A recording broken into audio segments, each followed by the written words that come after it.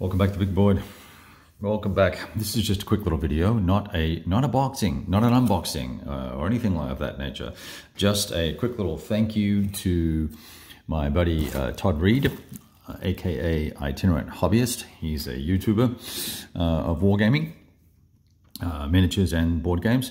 And he has recently invested in the Christopher Sula Sr.'s Grognard Simulations Death Ride series.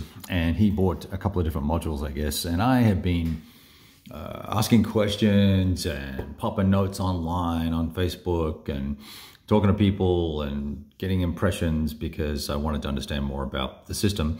And I've played the Pacific Islands campaign game of Grognard's. And recently just finished the Armored Knights Desna module and played that, which wasn't bad. And you know, this is kind of the big one, platoon scale, large things, big battles, lots of maps and counters. This is a modest module. It only has 8 11 by 17 maps and about 1,000 counters, of which probably 2/3, I would say, are actually combat counters, and the rest are going to be informational and things of that nature, I think. So I get this box in the mail, and you know, these are the rules. And look, it's pretty, I've actually had a quick skim of the rules.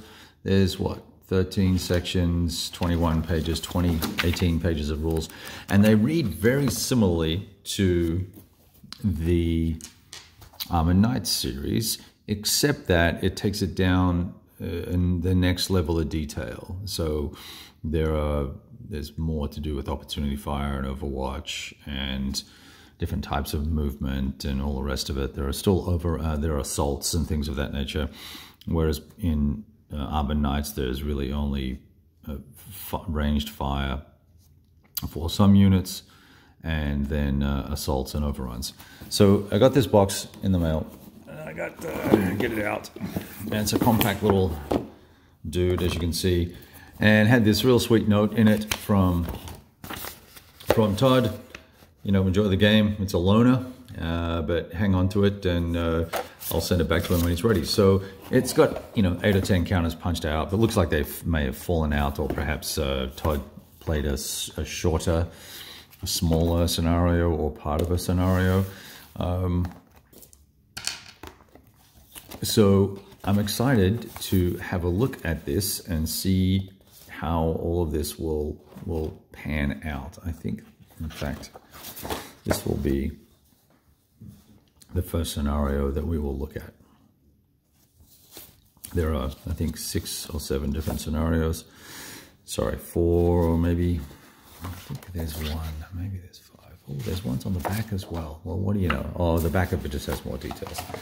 So this one in particular, for instance, has all the information here about the scenario, where the forces start. There you go, there, and here, what percentages they start at in terms of completion. So once again, it looks like a relatively math-heavy game, you know, because you are taking percentages of units as they are degraded by a series of suppressions. And you get 4 suppressions, and once you've got that 4th one, or you receive the 5th, I think, you then are eliminated. Something of that nature, and we'll have a look at it and get stuck into it. And probably this little scenario here will be a good little place to start.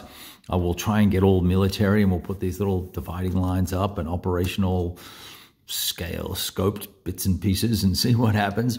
Or I might just play and we'll work it out as we go, like I usually do.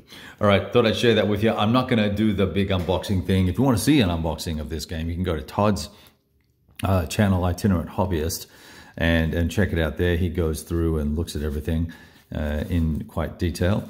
If we get into this in some and I get comfortable with the rules, I'll try and do some examples of play, or play while we're kind of progressing through things, and we'll see how things go. I may do some live stuff, but that might incite all sorts of angry comments from people who know more about the system than I do. All right, all the best, guys.